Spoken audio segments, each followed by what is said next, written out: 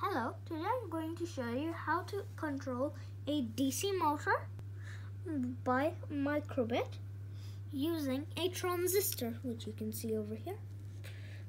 And let me explain it with this circuit diagram. As you can see, we have the sign 3V, or what can also be called 3 volts. And it's sending 3 volts of current through this wire and into the transistor, or to be specific, the collector leg of the transistor.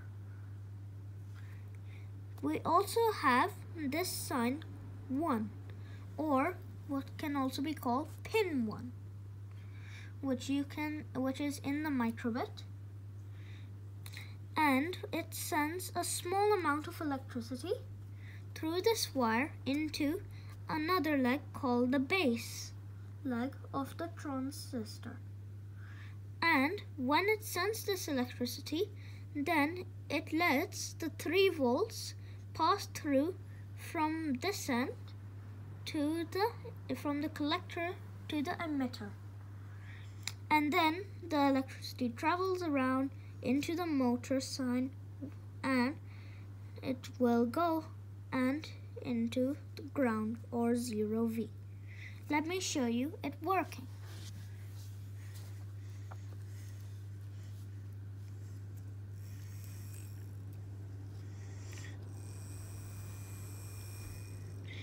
We're controlling it to work for 2 seconds and then stop for 2 seconds.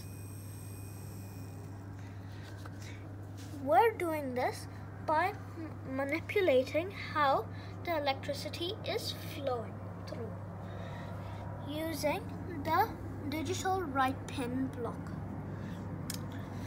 In this forever loop, we're using digital right pin P1 to 0.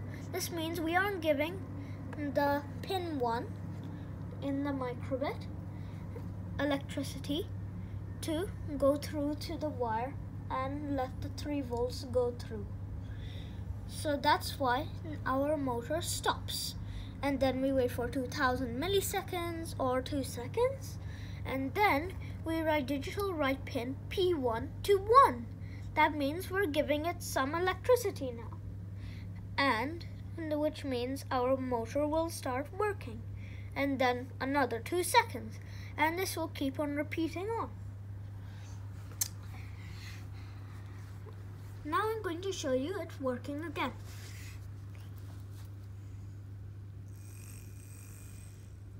One and 2. And you can see how it is making our fan move every 2 seconds.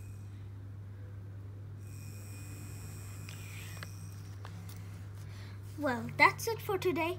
Thank you for watching. Bye!